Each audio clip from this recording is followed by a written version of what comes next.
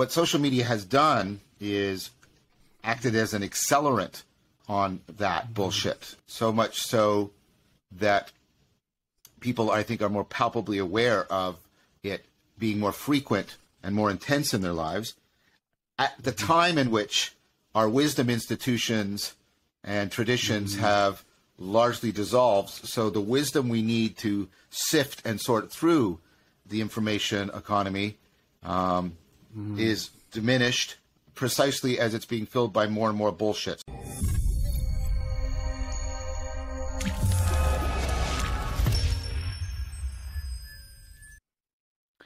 Welcome back, everybody.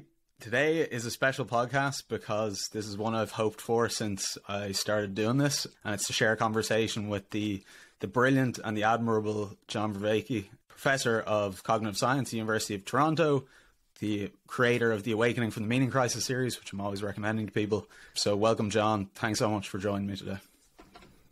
Thank you, Mohan. I'm also a cognitive psychology at the University of Toronto, just to make sure that department is recognized as well. I'm in both I'm appointed to both cognitive psychology and cognitive science, and I don't know about the brilliant and admirable. That's a pretty high standard to live up to. Well, I know a few people that would probably agree with me, I think. But today, I suppose, just to clarify for people, what we're going to be talking about really, which is the topic of attention, the attention economy, and probably a bit about artificial wisdom and yes, this kind of digital. And I noticed actually your conversation with Ian McGilchrist recently, John, that was the starting topic as well. I mean, how pertinent do you think this problem is?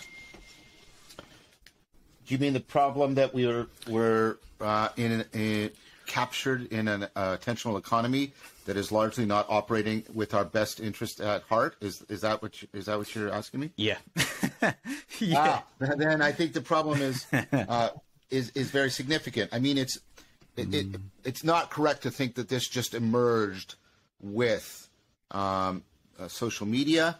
The problem of bullshit in the technical sense of salience that catches our attention and uncouples us from a quest for understanding or truth. That's been with us, perennially since time immemorial. So what social media has done is acted as an accelerant on that bullshit.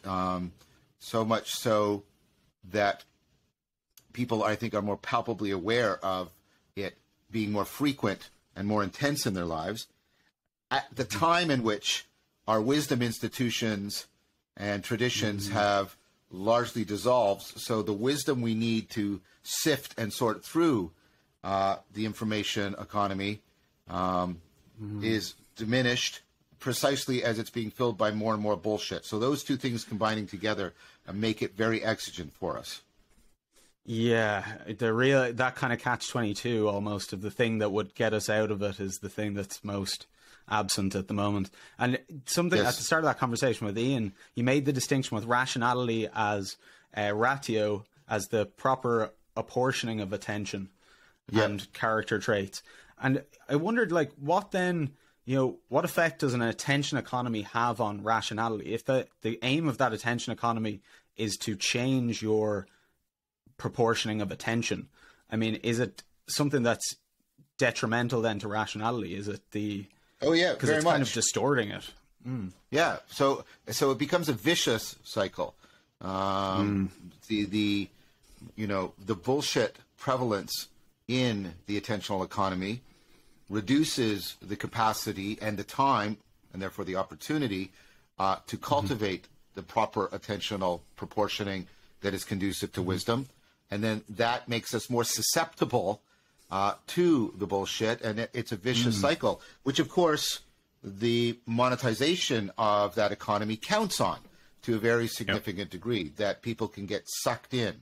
And we've all had that experience of, I'll just take a look at my phone for a few minutes and we realize, oh my gosh, 35 minutes has passed. Where did that time go? And we have nothing to show for it precisely. Now, just think of that happening repeatedly within your life on multiple timescales for many people, then you get a sense of what we're talking about here. And that it kind of, I suppose that, institutionalized distraction where people are more and more. I spoke to Colin DeYoung on the podcast actually about his work and personality on this topic. And I kind of put the question to him of like, if conscientiousness is the ability to stave off distraction or to minimize distraction, would technologies of distraction decrease conscientiousness or have an effect on it? And he seemed to think that that was a realistic idea. And I guess you can kind of see it with the rise of ADHD and other kind of issues that seem to be connected to this technology. But maybe not to dwell on the problems for too long, but I'd be more interested in your ideas of how we, get the hell out of this vicious cycle. What do you see as some possible opportunities maybe in the chaos? It's good that you were talking to Colin. He's a former TA and student of mine, and so I'm glad to see him thriving so significantly. Yeah. So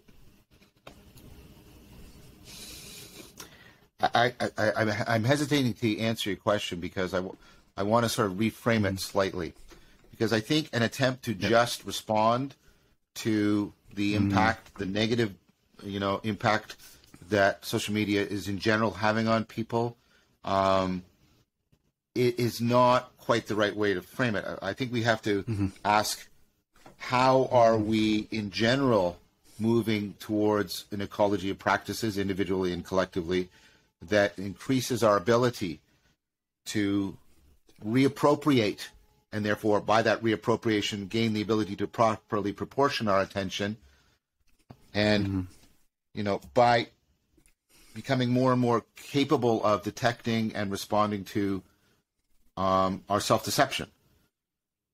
My concern would be if we sort of, this is the solution, and we move people out of sort of a deleterious dependency on social media. That doesn't necessarily mean that will translate into their lives improving, because it could be that there are other ways in which their attention can be manipulated and misled. And like I said, bullshit pre-exists and will continue to exist even if social media collapses. And so I think the broader question is, can we rejuvenate the project and the prospect of cultivating an ecology of practices? And is it possible to find a viable home in the virtual world for set ecologies of practices such that they thrive and grow? That's the question I would rather ask, if you'll allow me. And so... Yes, absolutely. Okay. Yeah, that's a good one. So given that question, I think the answer is we can, and it takes a lot of interesting innovation, capitalizing on good experimental improvisation about how can we repurpose this medium such that ecologies of practices can take place and can be homed and thrive. And so that is something that I've been trying to explore in my own work with others, with other community builders and leaders, and really even experiment with the YouTube format and different ways of doing things. The very fact that I guess I don't want to self-label, but many people consider Awakening for the Meaning Crisis to be a success of some kind. I wouldn't be talking to you if it wasn't. And it shows that people are capable of, hanging in for like an hour for 50 times, 50 hours of a lecture series, developing long, complex argumentation, generating communities, study groups, watch parties around it, starting to build online communities. So all of that is a proof of concept. And so that means it doesn't have to be the case that social media, at least things like YouTube, and I'm not so convinced with things like Twitter, but things like YouTube do not have to necessarily be rabbit holes for us, sucking us into, a whirlwind of bullshit. But it is possible to use this medium and other media in a way that could be conducive and counteractive to foolishness and could be conducive to wisdom. Yeah, there's something that you said at the start there, which is we kind of touched on the other day when we spoke, which is the context that social media has arisen in, coming from the meaning crisis, or being something that's emerged. There's a lot of interesting. James Williams, who wrote a book called Stand Out of Our Light, he was a former Google engineer turned ethicist, who did a lot of work on this, on the attention economy. And he kind of said that these are almost replacements for cultural commitment devices, like replacements for spiritual wisdom traditions, that there was this void of organizing experience and attention and way of life, and that social media has capitalized on that as creators, as users, as ranking systems for people's social worth, that the market was there for this type of thing to occur, and that maybe if we had a society where the ecologies of practice and the wisdom tradition was there, it wouldn't have taken root so much. I totally agree with that thesis. I think that that's well argued and plausibly well evidenced.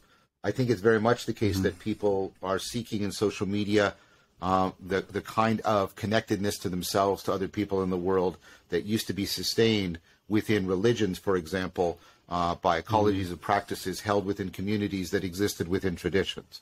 The problem is, of course, that it's pseudo.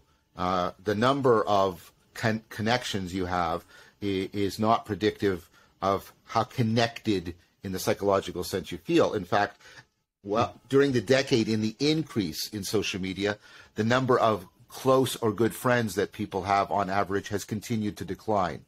And so loneliness is now becoming a crucial thing, a sense of disconnectedness. And when you're disconnected, and this is something people forget, but COVID made it more readily available. When you're disconnected from other people, you get fundamentally disconnected from yourself, because the best way to look deeply into yourself is through the eyes of another that is holding you in proper regard. So I take it totally correct that the hunger for meaning, connectedness to yourself, to other people, to the world, is what powers people, right, making the kind of commitments they make to the virtual world. But by and large, that hunger is not being satisfied, which just intensifies people's returning to the social media, and you get sort of the empty attentional calories. And what people don't realize is, right, how religious the behavior is, or maybe perhaps better, how pseudo-religious it is. So you think of people's relationship to their cell phone. They form an identity with it. Like, so now there's good work, some good initial work that if people like are separated from their cell phone, they start to experience something that looks like an identity, a bit of an, like, who am I now? And I'm right. And that sort of thing. And they treat it like an oracle, like you go to it for information. They don't largely understand how it works. It plugs them into this hyper object, the internet, from which all this information flows. It's very much almost like a god, and the cell phone is the oracle. And if people say, well, that's ridiculous. It's like, well, a good measure of what you consider sacred is how much time you devote to it on a regular and reliable basis. Go on your phone, see how much time per day you're spending on it. Subtract from that time you can definitively say was productive work. And you'll find that you're doing a lot of stuff that is otherwise useless, yet somehow compelling to you. And I think that would make you very clearly aware of, hey, this is tapping into some kind of need, but it's not really fulfilling it. So I think I'm taking his argument and even extending it and saying, not only does the meaning crisis drive this, it then feeds back and exacerbates the meaning crisis in powerful ways.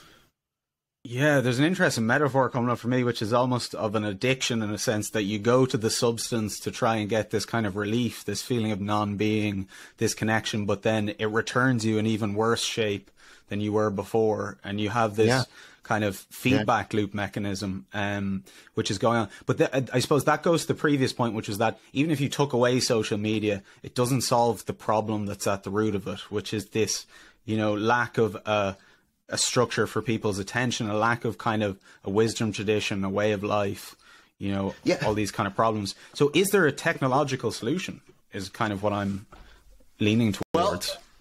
Well, let me first point to the psychological difference. You're exactly right about addiction and that's Mark Lewis's model for addiction as what he calls reciprocal narrowing, right? You get tighter and tighter wound. Your agency diminishes and the options in the world diminish in this mutually reinforcing vicious cycle, reciprocal narrowing.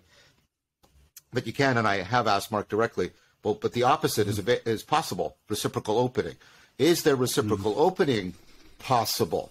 And that's the great proposal in Plato as the core of wisdom is a reliable capacity to reciprocally open to reality. And that also is what we experience when we fall in love with somebody. And so the question becomes, are there technologies that allow us to reciprocally open to each other and to the world in a way that would be experienced as a capacity to fall in love with being again? That's what is needed for the meaning crisis. It's, can we afford people those transformative experiences and those existential modes so that they are reliably reciprocally opening with reality, so that they fall in love with being again, such that that love outweighs the failures, the foolishness, the faults, and the frustration of our lives. That's what we're asking. That's what people want. They want, am I in love enough, in the right way, and deeply enough, in a real manner, such that it's worth it. It's worth it to continue existing.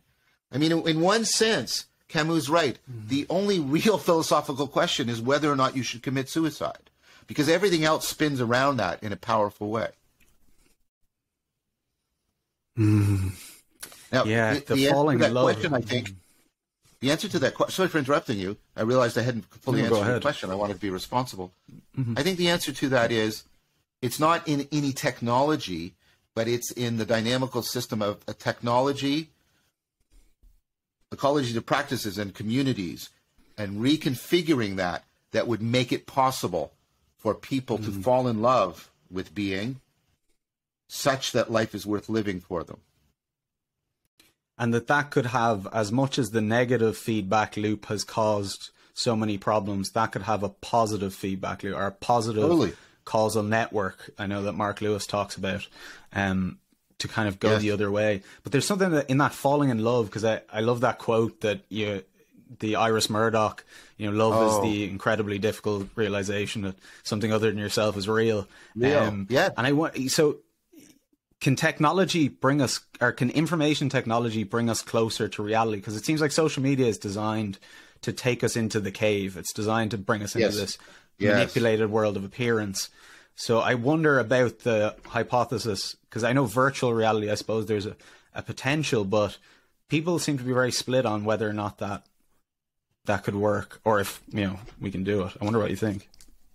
So for me, that comes down to practical questions about the trainability and the practicability of ecologies of practices. Can we, and so, and I'm not claiming that this is anything beyond a case study, but case studies at least establish real possibility. During COVID, I taught an online course on meditation, contemplation, and the cultivation of wisdom. And it was successful. A community grew up. And then that community moved into a Discord server community, which continues to grow. We're going to run one this weekend. Chris Mastropietro, Guy Senstock, and his team, and I run an entire workshop weekend on giving people a pedagogical program of meditation, contemplation, circling, philosophical fellowship, dialectic and dialogos, and it's all done virtually. It's all done via Zoom, and it's people by objective measures, return rate, attrition rate, by subjective report, people telling us, right, these are successful, very successful. And I talk to people who have gone to the workshops, and it transfers. they've gone to the workshops and then they've gone back into their lives and set up a group where they're doing these practices.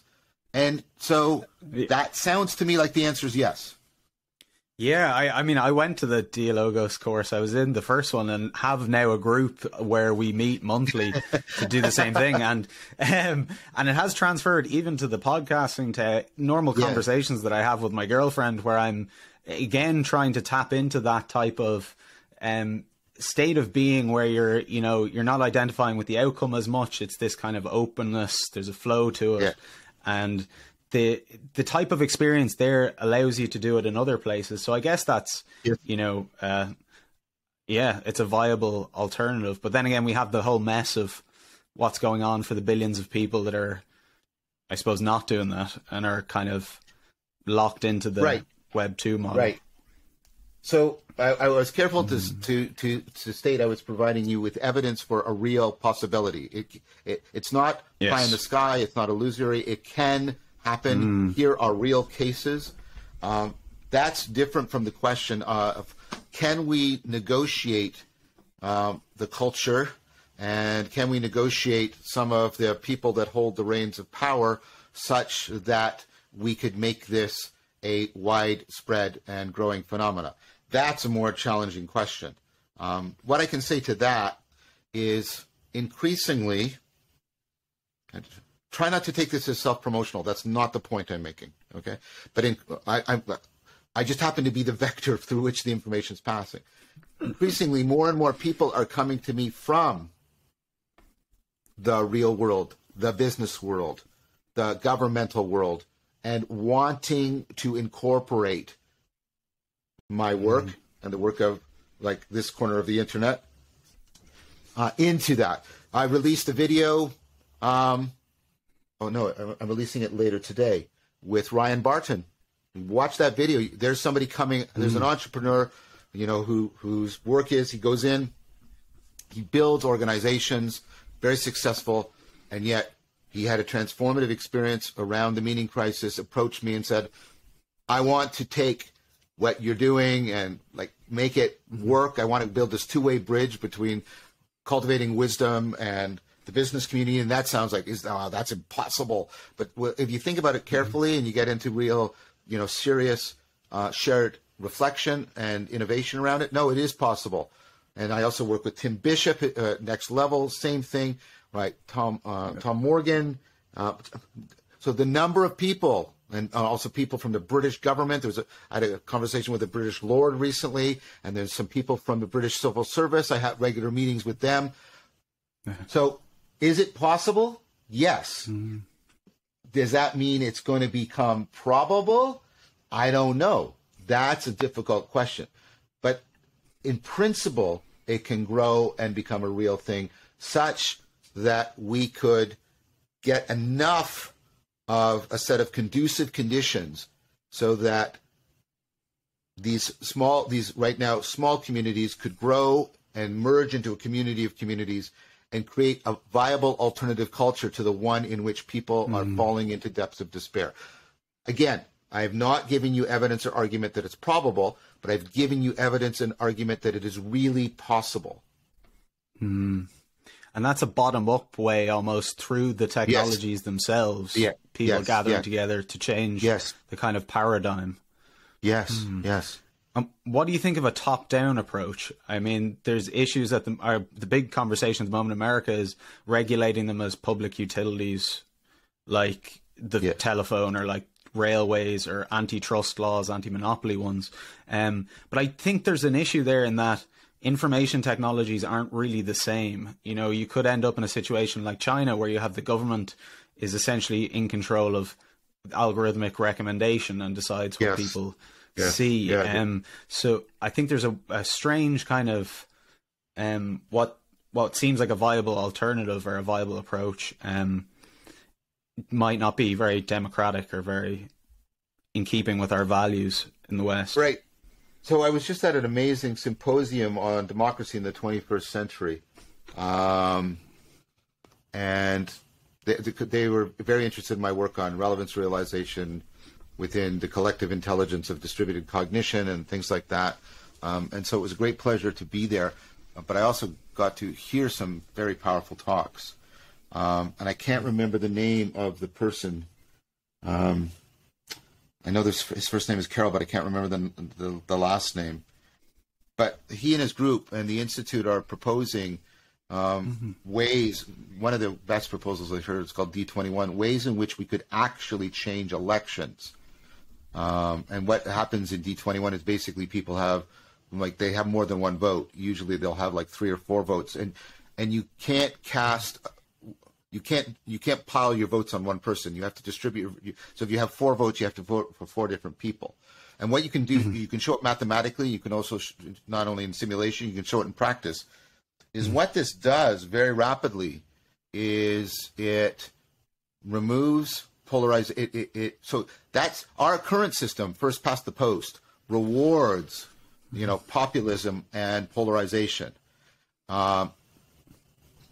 D21 actually punishes polarization and punishes, the populist who works by trying to get 20% of the vote and only 20%, and then count on the rest of the vote being diluted. So there's all kinds of things in that sense we could implement that are procedural, top down, that would improve democracy's capacity for being self-correcting and for actually being able to zero in on the consensus majority, as opposed to being captured by populism that is polarizing and basically strangling the democracy. So I do think there are, and notice that what I just said has nothing to do with any political side or position. This is, if we want democracy, we can make it better. And here's a powerful way of making it better. So I do think there are top-down things we could implement in how we make our decisions and select our decision makers that could afford the bottom-up that we've been talking about here. I like to think that we should be pairing D21 and Dialogos together, and if we put the two together, we could have a real powerful capacity to transform our sense of participation, our sense of connectedness, and our sense that we are cultivating wisdom and virtue. And that would be powerful. That would really help. So I do think there are top-down strategies, and you can justify them both operationally and morally. Yeah, and it was kind of reminding me there as well, one of the main things with social media is the banning of targeted ads, because obviously it's the attention engagement business model, but there's a question about in elections, if you can advertise to millions or billions of people and you can swing 10% of the vote or even a couple of percent, how democratic is the vote if you're unconsciously influencing people by, manipulating them through advertisements. And that seems to be another kind of, Well, I just want to respond to that. The thing about D21 is because people have multiple votes, they generally feel more obligated to learn about multiple positions and multiple perspectives, which tends to water down the ability of any one position to get that kind of rapid capture. So that's another advantage of it. So what I'm saying is we can redesign some of the dynamics of the grammar of how we're doing this that can ameliorate some of these challenges. Now, imagine if you did that top down, and then bottom up, you were encouraging people to be more multi-perspectival, more concerned about self-deception. Imagine doing those together in a coordinated fashion. The capacity for people to be so easily manipulated by the bullshit of political advertising would be significantly reduced. It wouldn't be eradicated because you can't eradicate it, but I predict it would be significantly reduced. The idea of changing the architecture of the sites or the design itself to afford less of the kind of bullshitting and less of this kind of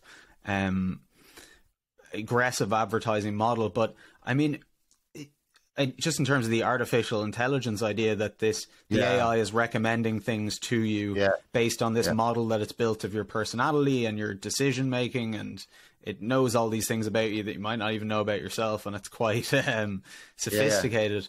Could that same thing be used to I suppose, to make a person more sophisticated at their attentional apportioning? Yeah.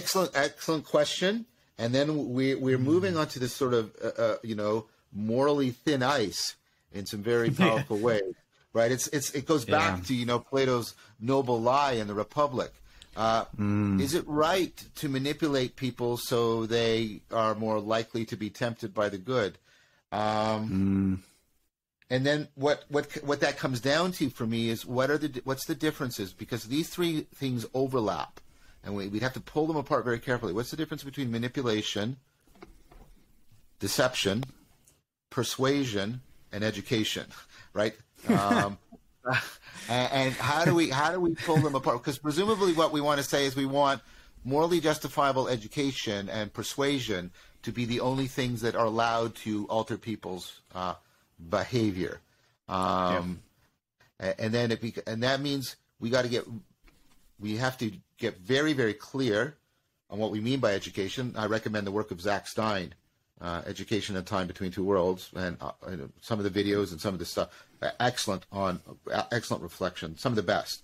I mean, one of his fundamental theses is, let's reorient education back to the intergenerational project of cultural ratcheting and off of feeding the market with what it most needs.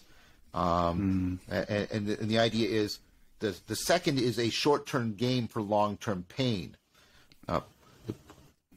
Because when we lose intergenerational transfer as the primary goal of education, we are undermining our primary adaptive advantage. Unlike other organisms, we generate and participate in cultural ratcheting. You and I don't have to learn from scratch, right? But so we got to really, really get clear about reorienting education and persuasion. That's part of what I've been doing all this work about, expanding and re-enriching and reinvigorating our notion of rationality and reason, binding it to spirituality, etc., because that will make people invested again, wanting to participate in rational persuasion. Hopefully, that would help distinguish education and persuasion from deception and manipulation, so that we could clearly instruct the AI so it was persuading us and educating us rather than manipulating and deceiving us. Yeah. That seems to be the line, isn't it? I was speaking with Massimo Pigliucci recently. I did a podcast with him. Massimo was talking about you can't become more virtuous through nudging because it's not intentional. It's just kind of being, you're just being pushed towards it, which is kind of what's happening now. It's a big behavioral modification machine. Nudging is, he's right. So one of the defining differences between education and persuasion on one hand, and deception and manipulation on the other, is exactly this issue about whether or not your agency, your appreciation in both senses of the word, and your apprehension of your agency and your ability to enact it is being enhanced or diminished, right? And we tend to think of education and persuasion as enhancing our agency, and deception and manipulation, like nudging, which is a kind of bullshit, by the way, as reducing our agency. Now, the primary thing we're supposed to be committed to as a culture, especially a democratic culture, is affording people the enhancement of their agency. That's what freedom is supposed to mean.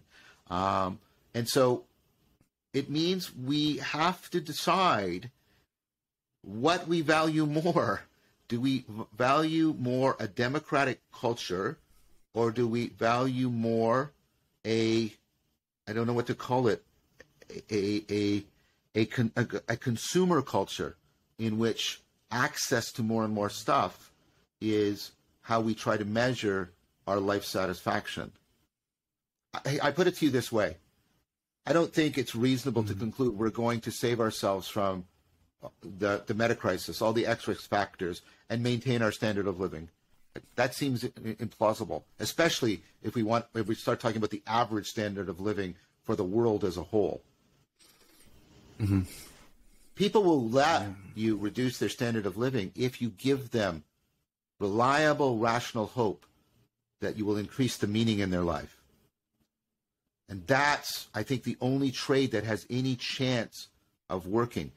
But it comes down to what we're talking about right now. We have to decide, do we want a certain kind of standard of life, or do we want a certain standard of meaning?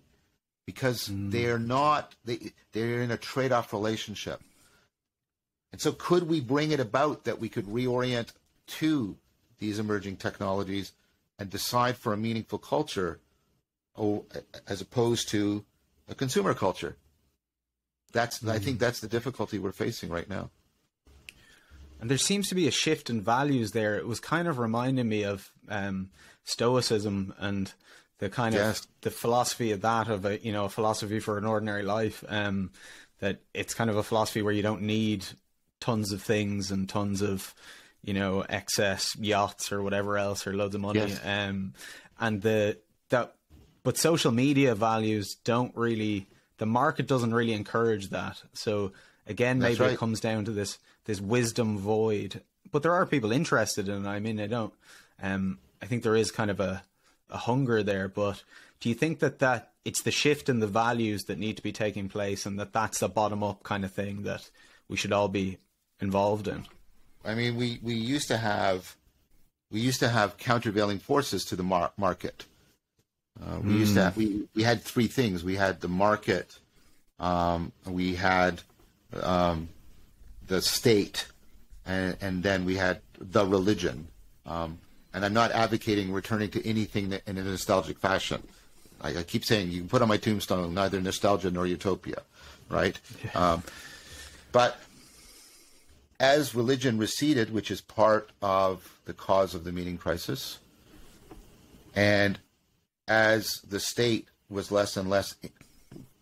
became less and less influenced by mythology in the positive sense of the word, mythos other than economic growth, so the religion disappeared.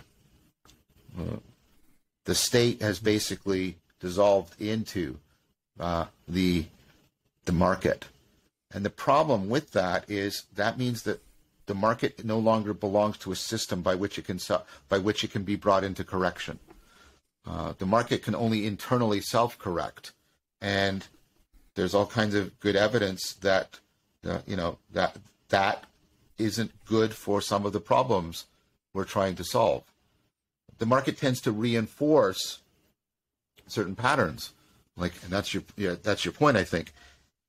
And so again, I'm not here as an anti-capitalist, and I recommend to people they watch the discussion I have with Ryan. That's going to come out on Wednesday, today, the 28th of September, because we have to ask ourselves if the economy is going to be equivalent to what we mean by culture. Because the problem with the economy is it doesn't have a telos other than its own growth. Where's it, what's it, I mean, and this is actually, and you can see this spreading. So at the conference, one of the issues around democracy is what's the telos of democracy? What's it for? Yes, we are free from tyranny, but what are we free to do? The older model was it was supposed to free us to create lives of meaning and virtue and wisdom. Same thing with the market. Okay, the market's growing. To what end? For what? Well, we are getting more people out of poverty. So the market is really good at that. The market, it continues to be a fantastic success at lifting people out of poverty. That is not the same, and that is absolutely, if people are in poverty, forget talking to them about meaning, and that's but once people are lifted out of poverty, survival, and they have a stable survival, what is the market doing for them? Right? What do I mean by that? Let me be more precise. Once people are out of poverty, so initially generating wealth lifts people out of poverty, that has a huge impact on their subjective well-being. If you ask them, do you like your life? They'll say, yeah, I like my life, right? But once they're out of that, it takes huge differences in wealth to make small differences in subjective well-being. This is reliably the work of Ryan and Dicey and others. So once you are out of poverty, trying to improve subjective well-being by improving wealth is actually a foolish thing to do. It's irrational. The probabilities are running against you. And then next point, subjective well-being, how sort of good you feel about your life, and meaning in life are not identical. They can be separate from each other. They can vary independently. Look, when people have a child, their subjective well-being crashes. Their health goes down. Their sleep goes down. They're not eating properly. They're constantly under stress. Their relationship with their significant other is being put under tremendous pressure. By many measures of subjective well-being, it goes down. Why do they have the child? Because meaning in life goes up. That's why they do it. So notice, the market is good at generating wealth and lifting people out of poverty. Absolutely essential. But past a certain point, it doesn't do much for increasing subjective well-being, and it does virtually nothing for meaning in life. That's what I mean. We're no longer asking, because we no longer have things independent from the market. What's the market for? What's its telos? We should keep doing it to get more people out of poverty. Yes. Again, I'm not anti-capitalist, but we're not asking the question, but what's the telos of this? Where's it going? Where's it going for people who are reliably out of poverty? What's it doing for them? That's the issue I'm bringing up. Yeah, and that you create a class of people that are essentially in a leisure kind of, almost like people of leisure or something, which is something I think with my generation, with millennials and younger people, that, had a certain guarantee of safety and your things were going to be okay. But then you get these existential crises, lack of meaning, more people committing suicide, and you're thinking we're relatively safer than ever, but everybody's more stressed, more worried because exactly. It creates other problems. That's exactly right. And this is inevitable. This is, this is part of the no free lunch theorem, that no problem solving method is universally good. This is the classic version of the frame problem. There's always side effects beyond the intended effects. And so we are at a place where we should be very carefully and democratically and dialogically considering how we may want to reorient things. I know, because I live it. I live in a 1-bedroom apartment with my son, right? And I'm not hoarding money away or anything like that. It's just that I have good reason to believe that I would be able to sacrifice a so-called standard of living as long as I'm reliably secure from poverty and have access to health care, etc., if it meant that resources were reconfigured and repurposed for addressing the meaning crisis. If some politician was to come and say, here's the plan, if everybody did this, and I guarantee, and we'll put watchdogs, and these resources and this money will go towards helping people address the meaning crisis, maybe setting something up like the Bildung movement that happened in the Scandinavian countries, secular monasteries, were, et cetera, because governments have done this in the past and made radical transformations. Look at the work of The Nordic Secret by Lenny Anderson, or her book Bildung, and it has happened. And I've talked to some of these people on my channel. So again, it's not pie-in-the-sky idealism. The Scandinavian countries went from poor agrarian authoritarian regimes into the kind of countries they are today because they did this movement of redirecting resources to basically setting up a network of secular monasteries for people to go and do the Socratic project of self-knowledge, self-exploration, philosophical education, also relevant skill building, etc. it has been done. It is not a fantastic proposal. So if I wish some potential politician was listening to this. Here's a goal. If you could do this, if you could come and say, look, we'll all do this, including the super wealthy. We'll all take this, right? Not right. And that money will be reliably put into bringing back those persuasive and pedagogical practices and customs and institutions that would help alleviate the meaning crisis. That sounds like a terrific proposal for a politician. And if they were to join that with proposing and sticking to their promise of electoral reform. I voted for a prime minister in Canada because he promised significant electoral reform. And then once he was in office, he reneged on his promise. Mm-hmm. And that, to me, is reprehensible.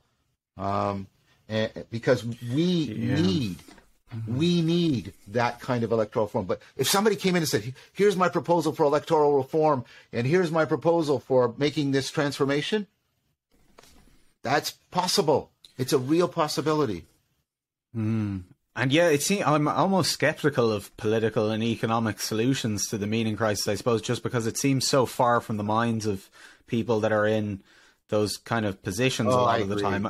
You don't hear it like really talked about or even acknowledged. But there was something I want to jump on, which is that you mentioned the Socratic practice, and artificial wisdom again was ringing in my head of this idea of a Socratic AI that you could create. That there's actually that the technology is definitely getting to the point where it would be possible to generate some sort of technological solution that could help people cultivate wisdom. It'd be like an opposite of Google. Like you'd go to it with an answer and it would ask you a question instead of the other way around.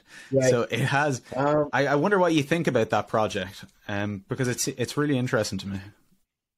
Okay, so there's lots to say about that proposal.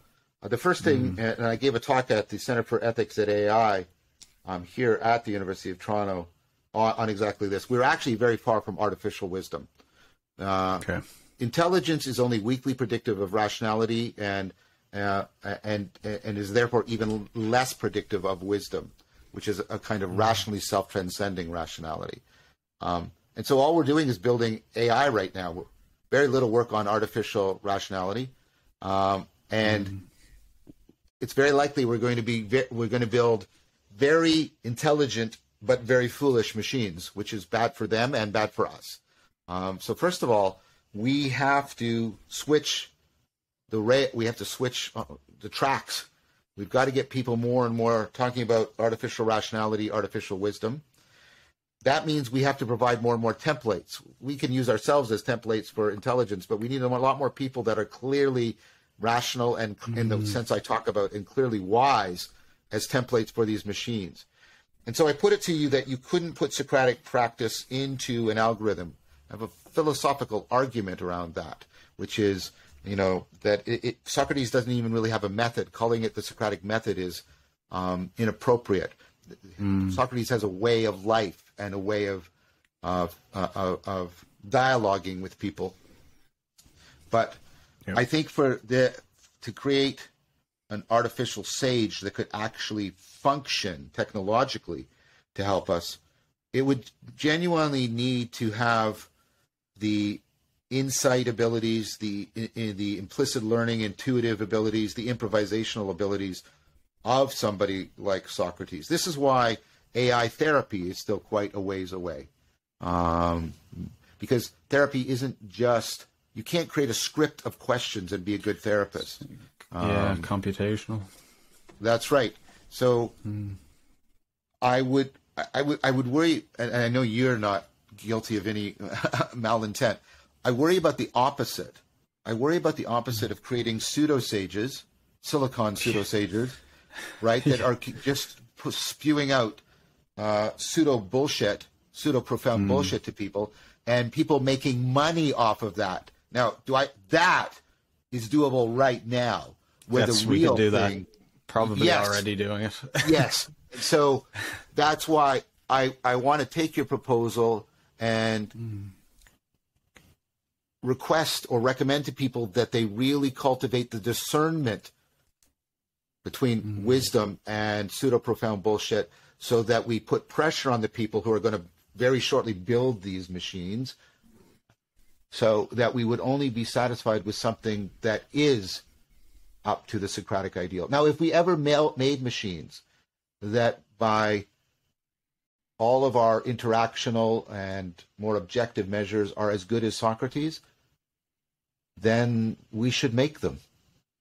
There's no moral argument to say, in fact, I think we have a moral obligation to create them and to use them to, as much as possible, lift us up. I think that is quite a ways away. And so I propose this dialectic into dialogos, in which we can make use of the collective intelligence of distributed cognition, so the group can be the Socrates for each of the members that are participating in the practice. That is doable right now. And if we do more of it and develop it and build up, a more sophisticated ecology of practices and a community of tradition, then that would also act as a good template for people who genuinely want to create artificial sages. It's such a brilliant idea, and it's something that I've never heard anybody else talk about, because the talk of AI obviously is everywhere, and it's almost like foreshadowed that this is going to be the big thing, but the talk of artificial wisdom is massively under discussed. Yes. Yes. So I'm really glad that I learned about it from yourself, John. And I wonder what would be the Turing test for an artificial wisdom? Is there such a thing? Does it exist yet? Or what would be the Turing test for a sage? Is there one? Yeah, I would think it would be that we'd get people who have committed themselves in good faith, in good time, and with good talent to a Socratic way of life, like some of the people from the Stoic community, and to interact with this and see if they feel as if they were interacting with Socrates or Siddhartha or Spinoza. And then that would be the test. And that is the only one that I think is ultimately morally justifiable. And that one is a long way off. Not impossible, but it's not nearby. It's a great, interesting idea, though, of building those ecologies of practice, building the communities, to build the wise people, to build the artificial wisdom. That's something that you could, that's a project that... It is. And you could get into, bootstrapping. I talked about this a while ago in a TEDx talk on neural enlightenment. The community could be a better template for the AI, which then could feed back and improve the community to become a better template for improving the AI, and they could reciprocally afford each other's self-transcendence. Whoa. Well, I think that's about all we have time for, John, unfortunately, but that's quite a note to end it on. Thank you so much. And what's next for you? What can people look forward to? I know after Socrates is possibly coming soon. We've filmed 17 episodes of the 23 or 25 that we're planning on doing. We're hoping to finish it up early October, like the filming, and get it out late October, early November. So that's what to look for. And it is so germane to everything you and I have been talking about. That's what, and it's different. It's not just a lecture series. There's every episode is a lecture, points to ponder and to reflect and to discuss. And then I teach a practice, and I help you build up an ecology of practices going with the lecture. That's so interesting. I read Massimo's new book ahead of time to interview him, and he's done exactly the same thing, which is bringing the Socratic ideas but giving exercises, bibliographies. Yep. It seems to be something in the air, maybe, that these spiritual practices and the theory coming together. Totally. Very much so. I agree. It's very exciting. Fantastic. I'll look forward to that, John. And thanks again. Thanks, Mahoney. It's been great.